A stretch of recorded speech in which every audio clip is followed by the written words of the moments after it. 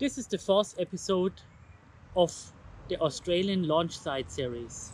There are some great paragliding areas south of Melbourne, which will be covered in this video.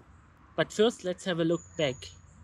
In episode number 1, I visited the paragliding areas in Cairns and north of Brisbane. In the second part, I was in Canungra and the mountains around. In the third episode, the paragliding areas from Portland all the way down to Joanna were covered. And now we are here south of Melbourne, where the so-called coastal run is located.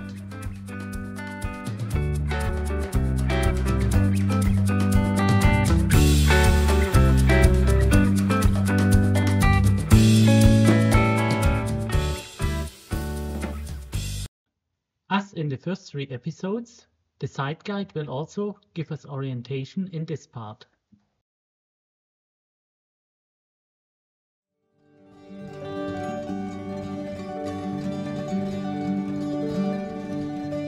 Bells Beach is the northeastern point of the coastal run, a 70-kilometer strip along the coast till Apollo's Bay, which only a couple of pilots were able to master up to now.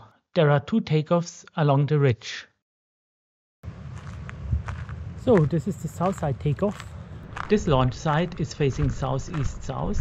The local club considers it to be an advanced takeoff. The launching itself is quite easy, but there's not really a lot of places for landing if there is high tide.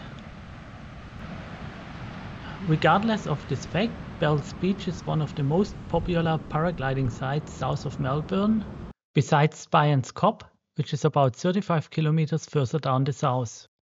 Here another view to the very well prepared paragliders takeoff at Southside. And in the distance there's also a hang gliding takeoff facing to the southeast. The second takeoff at Bells Beach is called Terracide. It's about 500 meters away from the south side and easily accessible by a footpath.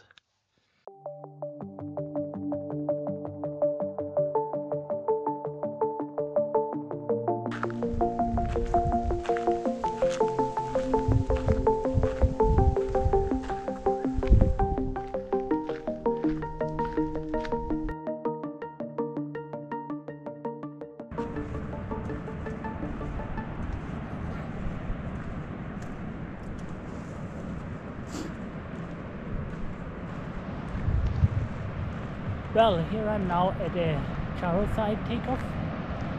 It's a little bit smaller and there are no maps or anything like this, but the direction is the same as the south side, more or less to the south or to the south-southeast. The south side takeoff is over there, and in between we have this ridge.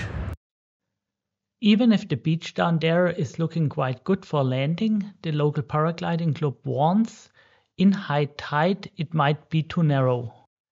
In this case, safe landing can only be done a little bit further down to the southwest in a town called Anglesey.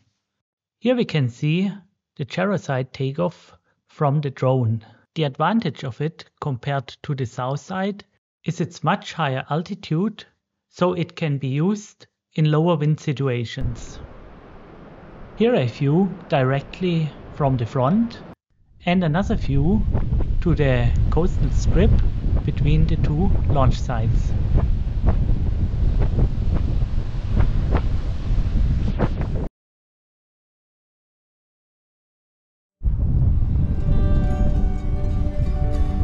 Just about 20 kilometers northeast of Teddy's Lookout, there's the town called Fairhaven. There are 2 takeoffs in Fairhaven, first the so-called Spion Kop and second the Mad Max down at the beach. Here we find a well-prepared takeoff with rubber flooring and signs that are indicating frequent use of the takeoff site. According to the site guide, it's the most popular coastal ridge in Victoria. It's also considered to be very beginner friendly. The altitude of the takeoff is about 50 meters and it's facing south and can be used in south-southeast to south-southwest conditions. The landing can be done around the corner in Mox Creek or at the beach, depending on the number of visitors. The whole usable ridge is about 6 kilometers long, and the takeoff is in the first third towards the east, directly above the Great Ocean Road. As already mentioned, the second takeoff, a coastal takeoff called Mad Max, is just at the beach below.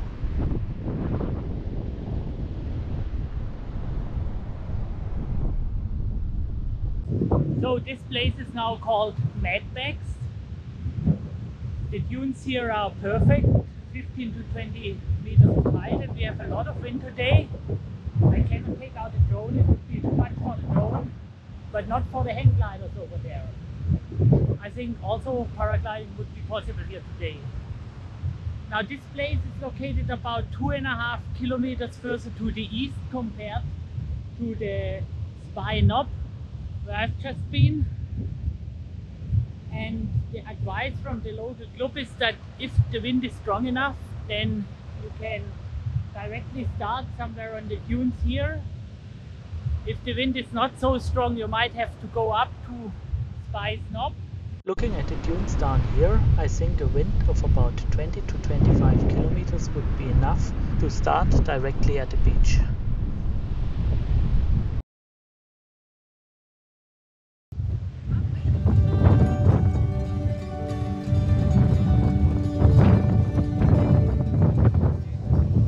So well, the takeoff is not at Teddy's Lookout itself, but somewhere down here.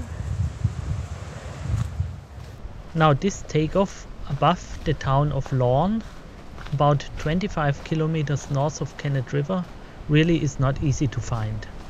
It is just a very small tree slot facing to the southeast, 50 meters to the right of Teddy's Outlook and 110 meters above the Great Ocean Road.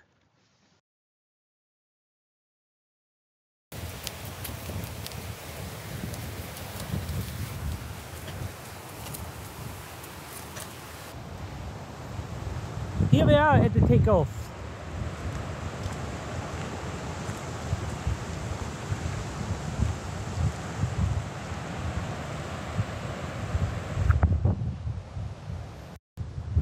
Very small place indeed, but with a wind like this today, where we have 20 to 25 kilometers an hour wind coming up, blowing up the hill, I think it's possible to launch here. But if there has to be a lot of wind, because otherwise the possibility to be down there in the bushes is just too high. It is really a very tiny takeoff and no wrong step allowed during the takeoff run. It is not recommended to land directly at the beach below the takeoff, but to do the landing on a grassy shelf right of the Great Ocean Road to the east of the takeoff.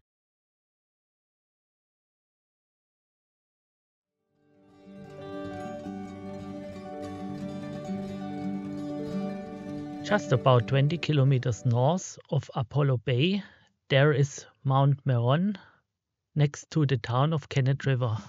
It is a large coastal hill with an altitude of 150 to 200 meters facing to the south and south-southeast. According to the site guide, it used to be Victoria's #1 coastal site until the stretch north of Kenneth River towards Teddy's Outlook was flown. The ridge is about 1 kilometer long, directly above the Great Ocean Road, and the takeoff can only be reached by foot. It is about 140 meters above the beach, where in low tide emergency landing is possible, but most of the pilots do the landing around the corner at the beach of Kenneth River.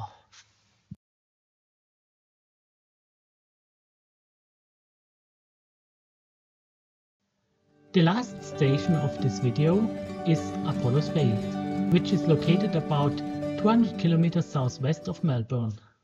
Here we find Mariner's Outlook, a public viewpoint on the hill behind the town, which can be used for takeoff. As it is crowded very often with tourists, It is also possible to take off a little bit further up the hill against a fee to the landowner. Takeoff can be done to the south, to the southeast or to the southwest. The landing is somewhere at the paddocks below the takeoff, at the beach or at the top of the hill. Takeoff requires some wind from the front if you want to take off directly at the outlook. To get over the bushes which we see here in front, it would be better if the wind is not strong enough to walk up the hill where there are more opportunities for a safe takeoff.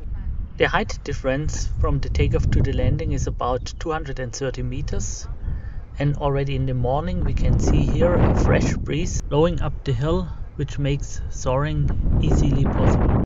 Looking towards the northeast, there's a long soaring ridge that can be used for distance flights. The coastal run includes 5 famous paragliding spots and is a great challenge for all pilots. See you soon for the next video with the paragliding areas around Sydney.